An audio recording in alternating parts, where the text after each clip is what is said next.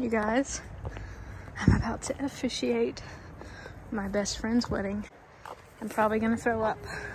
Hey guys, Hello Bella here, and in this video I'm going to be giving you my tips for officiating a wedding. I just had the pleasure of officiating my best friend's wedding and everything went really well.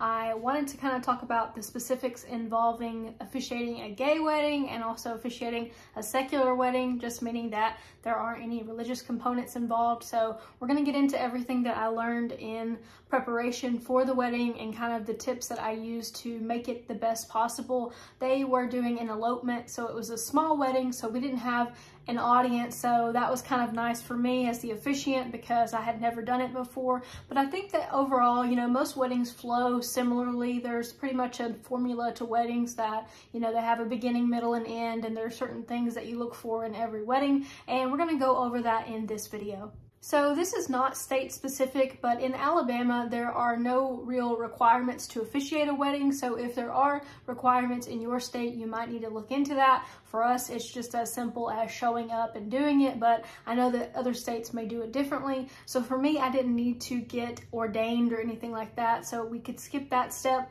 but which was kind of nice because, you know, I didn't really have to go through the trouble of doing all of that. So obviously, if your friends or family has asked you to officiate their wedding, that means that they know and like and trust you to do the ceremony and that they think that you'll do a good job at it. And so what that means basically to officiate a wedding is more or less you're just kind of getting everyone through the ceremony. You're kind of like team captain, or, you know, leading the ceremony through and making sure that everything flows properly, you know, knowing when to do what and leading the brides or leading the grooms in order to, you know, go through the ceremony in the correct order. The first thing that I would recommend you do as the officiant is to sit down with the couple and kind of get a feel for what they actually want. What do they not want? Do they want to use their full names? Do they just want to use their first name? Do they want to, you know, have vows? Are they doing their own vows? Or are they doing prepared vows? And, you know, kind of hash out some things like that in a conversation with them. Ask them if they have a favorite poem that they want you to read. Ask them if there's anything that, you know, in a traditional wedding that they might want you to leave out. I know that a lot of people, you know, don't necessarily like the verbiage in certain wedding ceremonies. So, you know, for us, we were able to take some of that out and make it more practical for the brides that were getting married. I think most couples prefer a shorter ceremony. It's already going to be a long, stressful day for them. More than likely, they're taking pictures, they're greeting family. Our ceremony was only about 5 to 10 minutes long, and they did do their own vows that they prepared. So, I mean, overall, it wasn't a super long ceremony. We actually just kind of went out into the backyard of the venue. They had a little area for us to do it, and we all were able to kind of stand around and do it pretty quickly. And then afterwards, we had dinner, and they took a bunch of pictures and things like that. So, short ceremony is usually preferred, especially, you know, if you're not doing a lot of friends and family, there's really no reason for a long ceremony. So I would err on the side of doing like a 5 to 10 minute ceremony. One tip I have for you is to smile and pause, because people are going to be taking pictures and the brides are also taking everything in. They're taking in everything that you're saying. So if you speak too quickly, it's hard for them to, you know, keep up with what's going on, especially in those moments where they have to repeat after you. I would strongly recommend that you only give them a few words at a time, because when you're nervous, it's very hard to retain a lot of information. So make sure that you speak clearly and that you speak slowly. I'm really bad about speeding through when I talk about something, especially, you know, if I'm trying to get through it. So I had to be very mindful during that ceremony to kind of slow down and pause and give some time to, you know, kind of just sort of take pictures. You know, there's usually a photographer taking pictures of everything, so they don't want you to speed through that process either. And you will be in some of the photos as the officiant, so, you know, it's important to kind of smile and look happy whenever you are doing your reading or whatever you're using to, you know, read out your ceremony. Speaking of what you use to do the ceremony, I don't recommend doing like an iPad or an iPhone.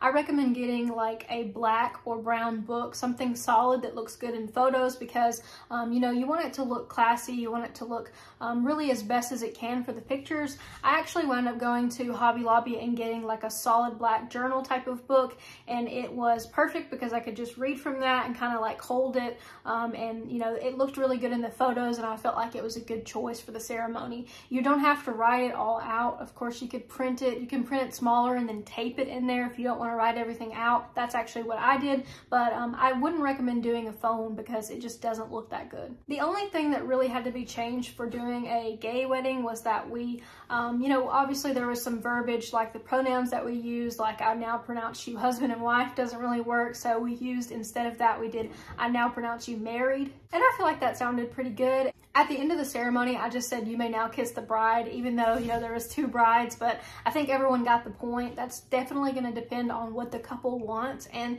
that's another thing I'm saying, like, just talk to them and find out what they want. They may not know every little detail, but I feel like they'll know most of what they do or don't want. So that's why it's good to kind of have that initial conversation about everyone's expectations. Another thing that I think that you should keep in mind as the officiant is that it's not about you. Like, it really doesn't have anything to do with you. You're there basically to make sure the ceremony goes off without a hitch. You're basically there to make sure everything goes smoothly and to kind of be that like emotional support person for the couple that's getting married. If you get too caught up and you start over preparing and obsessing over it, it's not going to flow well and you might get tripped up if you messed up on something. I definitely messed up on something during the ceremony, but like no one knew because they were all looking to me to lead them through the ceremony. So I wouldn't recommend, you know, getting too flustered about it if you do mess up, because more or less this is probably someone's first time getting married, so they have no idea what to do, and you know, they're looking at you to talk them through this process. Another tip I have is to know the order of who is going to go first for everything and then stick to that same order throughout the ceremony. So in our case, one of the brides felt like she wanted to go first because she said that she wanted to read her vows first because she said she was going to cry when the other bride read her vows. We let her go first for that. We let her go first for, you know, putting the rings on, and, you know, we just kind of stuck to the same order throughout the wedding. So you could definitely ask them who wants to go first. You could have them like play paper, rock, scissors or something before the wedding. So I do recommend knowing who is going first before you start the ceremony. Another job that you have as an officiant is to make sure that everybody knows where to go, where to stand, and that they do have the rings and that they know how to put the rings on. You can recommend that they practice before the ceremony, that they feel comfortable with, you know, putting the ring on the opposite hand. It can get a little confusing, especially if you're, you know, facing separate ways. So just kind of make sure that everyone is on the same page with that.